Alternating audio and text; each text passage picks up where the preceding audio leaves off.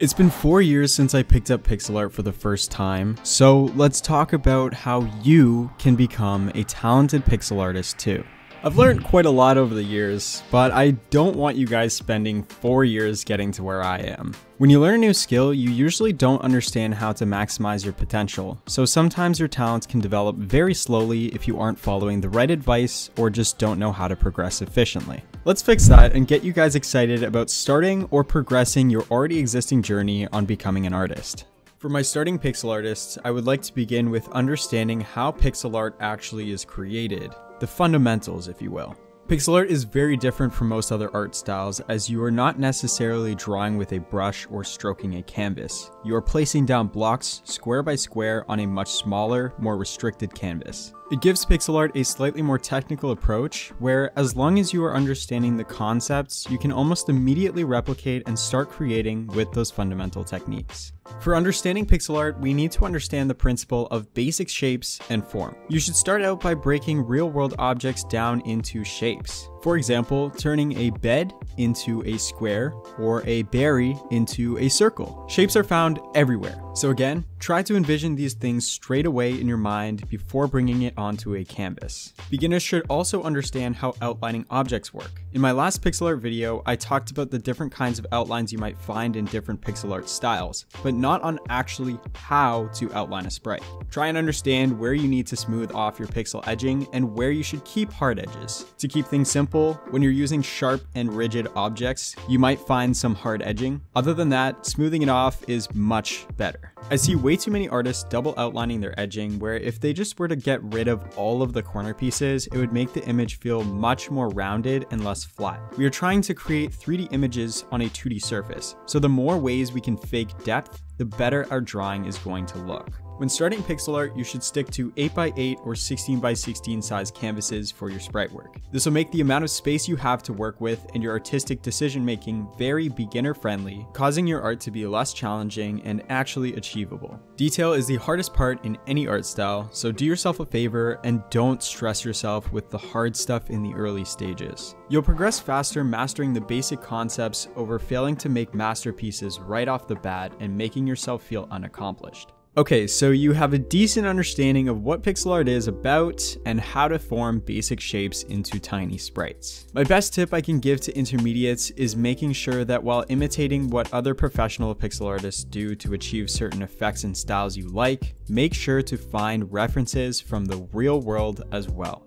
When I was trying to get better at pixel art, I would just follow tutorial after tutorial on how to create something I needed to know how to do. But I ended up just basically copying their work without actually understanding what they were doing or why. Always question the artist. Why are they shading this object in the way that they are? How are they casting light onto the object? Why are they a better artist than you are? Now, I understand some people might take this as bad advice, as every artist has their own style and no one is better than anybody else, as it is all up to personal interpretation. But to be honest, when you are starting a new skill, having mentors and people you look up to is not a bad thing. When you get to an expert level of understanding, you can branch off and do your own thing, but any skill takes time to manifest. So just don't take it to heart if somebody's style is objectively a bit better than yours. Find inspiration, not jealousy. A great technique for intermediate artists to start picking up would be to look into techniques like dithering and anti-aliasing. These are techniques you need to know when starting to get into bigger canvases and adding more detail into your work.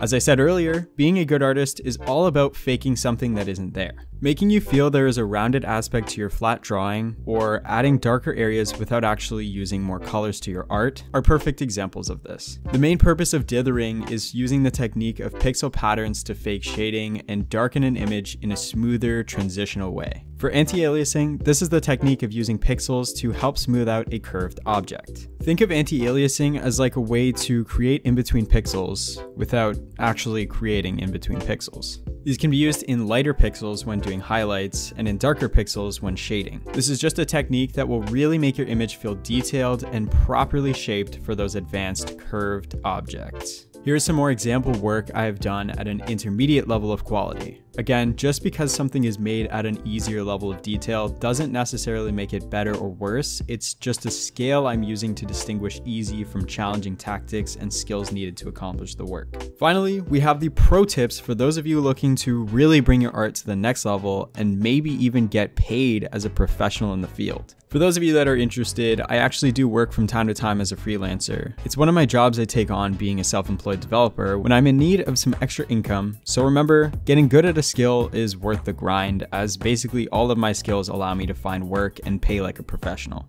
I never went to school for anything I'm doing in my life at this point, so I mean, you can do it too if you have the patience and the determination to succeed. Get educated, but also remember that your actual experience and work is much more valuable when trying to find work in the internationally connected society of contract work and self-employment. Anyway, for those of you looking to break into the gaming industry, a super important skill is learning how to animate your pixel art for game characters, particle effects, and all the other elements that go into creating video game art. I'll use an example of this little robot character I made a couple months back to start you guys off in the right direction. Animation is definitely not an expertise of mine, but I mean, at the end of the day, you aren't aiming for perfection. As a pixel artist, your primary job is to portray a visual across to someone so they can interpret it as what you want them to see. If you look at this roll, for example, each frame of the animation looks pretty crappy, but when you throw them all together, it shows the interpretation of your character leaping onto the ground and into a rolling ball.